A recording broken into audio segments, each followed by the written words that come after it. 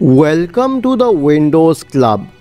If you wish to fix backup error 0x81000033 on your Windows computer, then either read through this article on the Windows Club or simply watch this video. We will guide you through the resolutions. First of all, use a disk cleanup tool.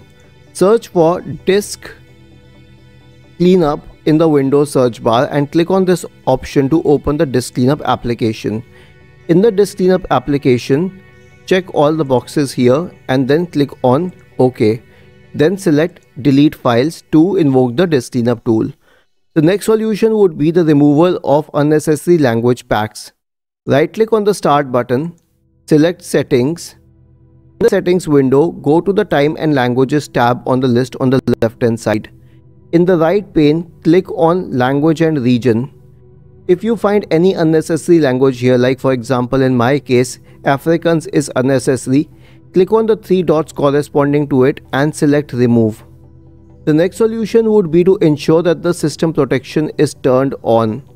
Go to the settings window once again, then go to the system tab on the list on the left hand side.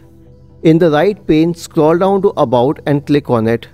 Then scroll down and you'll find the option for system protection here. Click on it. You'll find a few drives here. If the protection is turned on, well and good. If not, click on configure and you can turn system protection on from here. The last solution would be to update the outdated drivers on your system.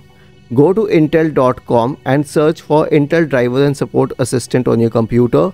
Download the software mentioned here, this .exe file, and run it. It would lead you to the same page from which you can update all the drivers on your system at once. Isn't this easy and interesting? If you have any doubts, please go to the original article on the Windows Club, scroll down to the comment section and write your query.